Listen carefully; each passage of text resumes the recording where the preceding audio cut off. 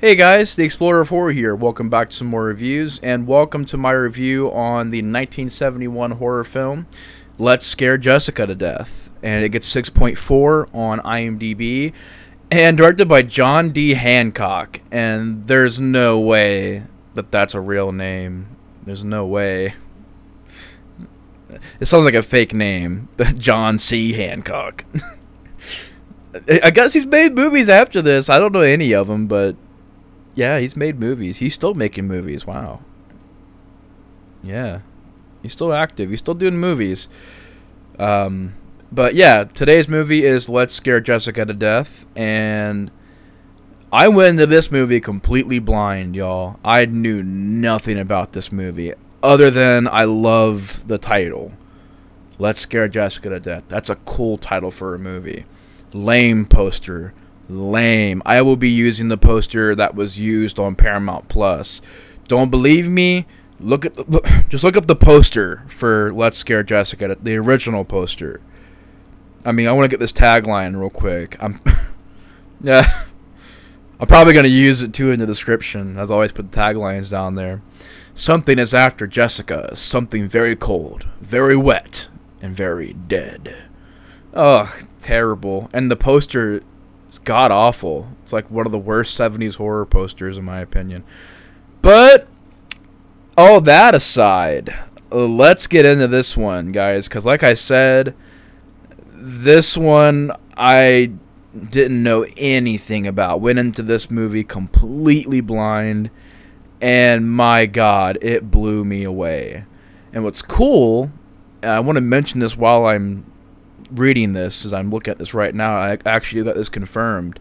The lead chick in this movie, Zohra Lampert, who was the lead character, Jessica, in this.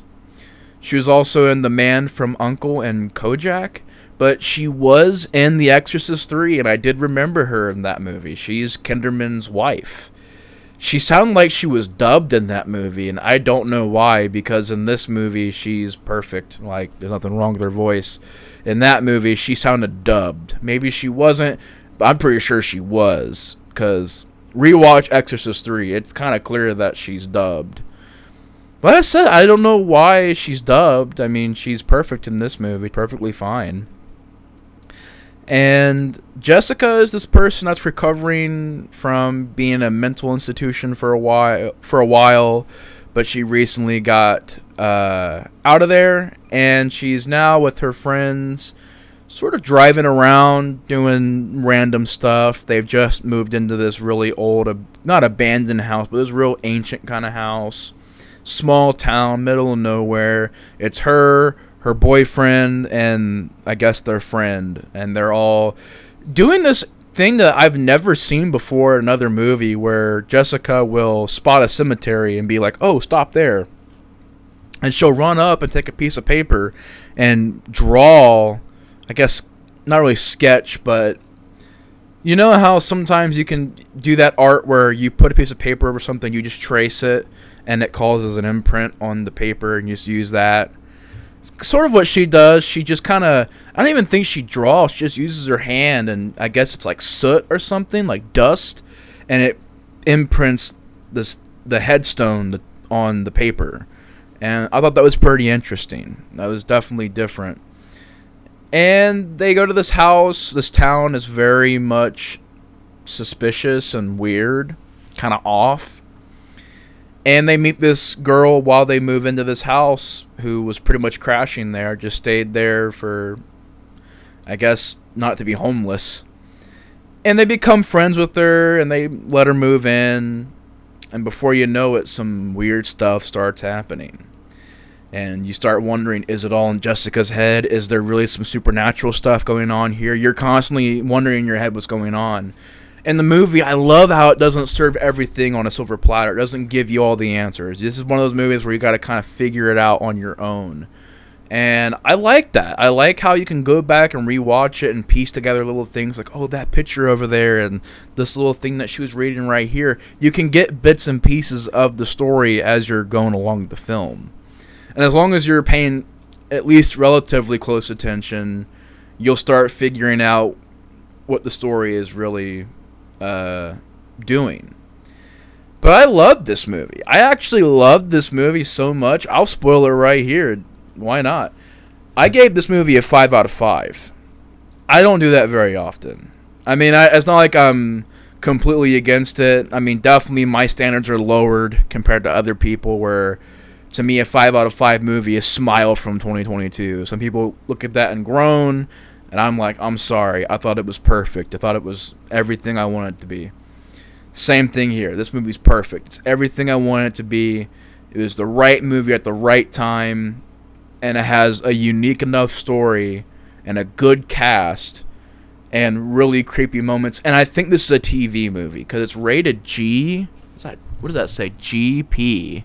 What does GP mean? General public? But I think this is a TV movie, and it's rated G. Which I really don't think it should be rated G. I think it should be PG at least. But GP, I've never seen that.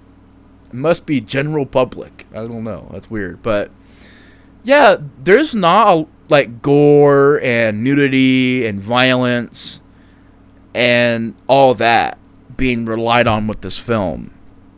This movie creeps me out with its atmosphere, creeps me out with its direction, creeps me out with the sound effects and the idea of it constantly playing mind games with you. That you're constantly wondering, is Jessica losing her mind? Is she crazy? Is it gonna be the Uninvited, where at the end of the movie the lead was crazy all along? But I like that. I think that's so cool. I dig how it kind of goes into more of a supernatural route as the movie goes, and the storyline just gets bigger and bigger. And I thought the locations, man, I love 70s movies so much for their locations. I do. I don't think movies nowadays do locations justice, because they shot this out in a beautiful countryside. Lots of usage of, I'm assuming, real cemeteries and forests and parks and lakes and creeks and waterfalls. It's a beautiful movie. I gotta look and see if this movie's like on Blu-ray or 4K or anything. It's such a spectacular looking movie. It's shot very, very, very, very well. And for 1971, I mean, you know, they do a lot of cool things in this movie. You start realizing that people around the town are, I guess in a way, possessed or under control from the spirit that's in this house. And they all have these like marks all over them, to where that's how Jessica can tell that they're under control. And I like the twist of the movie, how the girl that they let in, and you know, basically their brand new friend is the villain, is this spirit that's been possessing people and playing mind games with Jessica. And she sort of does the kiss of death to people, where she'll kiss people on their neck, and I guess that it doesn't really kill them, and just kind of makes them work for her. Which I will say, I guess that's like the one obvious thing, is like the chick, I knew she was the villain as soon as I seen her. It's like, oh, I just so happened to be here in this house, and I was just looking for a place to crash, and oh, I met you guys, and oh, well, I'm gonna try and sweet talk my way to being y'all's friends. I knew from the second I saw her she was the villain, so that wasn't a very big twist. So I didn't really know where they were going to take it. I was like, is she a vampire? Is she a ghost? Is she a demon? I wasn't sure where they were going to take it, but yeah. So that I instantly knew what the villain was going to be, and I just think this got good suspenseful moments, real uncomfortable moments, and I love how these characters are down to earth in this movie. I love when movies do this, because most films, you got the guys are all perverts. They're all just cursing, you know, pigs and slime balls, and they're loud and obnoxious. And then the women are just really horny, and you know, everybody's smoking pot and drinking beer. I like how movies actually portray people realistically, though, like when it does it like this, where they're just talking. They're having dinner and, hey, how's your day going? And people are working around the house and they're trying to have stuff to sell, move stuff around and sell stuff, and they're just going by their days. And I think that's pretty cool. It's like you don't have to make every movie where everybody's like, yeah, party, woo, and everybody's unlikable. I like how this is like, no, like, just normal people. And that's cool. I like that. It's different. The supernatural aspect, I think, adds a lot of creepiness as well. The soundtrack is great. Wonderful soundtrack. Great usage of sound effects, which I'll keep saying this over and over again. I think is a lost art. I think we've really lost, in today's horror films in particular, people utilizing sound to creep you out. It's just not done anymore. Yeah, I mean, there's not much more I can add to it. It's a very simple movie. It's very straightforward and to the point and just not boring. And it's an hour and 29 minutes. Very, very short. It's acted very, very well. I think the lead chick, Zara Lampert, I think she's a great actress and she's beautiful. I mean, she's absolutely beautiful and she's a wonderful actress. Such a warm character, Jessica, and you really do feel bad for her because she struggles a lot with her mind in this movie.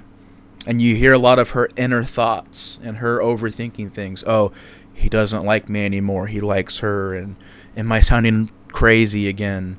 Am I gonna have to go back to the hospital? You hear her thoughts, the anxieties in her head.